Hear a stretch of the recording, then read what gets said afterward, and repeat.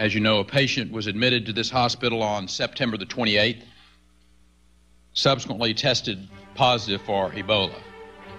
Today we learned that some school-age children have been identified as having had contact with the patient and are now being monitored at home for any signs of the disease. I know that parents are being extremely concerned about that development, but let me assure these children have been identified and they are being monitored, and the disease cannot be transmitted before having any symptoms. I have full confidence in the medical professionals, in Superintendent Miles, in our local, our state, and our federal partners in keeping this contained.